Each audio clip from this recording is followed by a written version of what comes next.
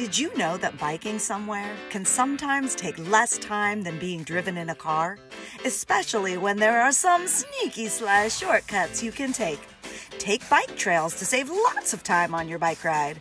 Or take a super fun shortcut through a park. Watch out for people, especially little kids and dogs. You might be able to ride through alleyways, secret paths. Many schools have shortcuts into the school just for walkers and rollers. Lastly, there are parking lots.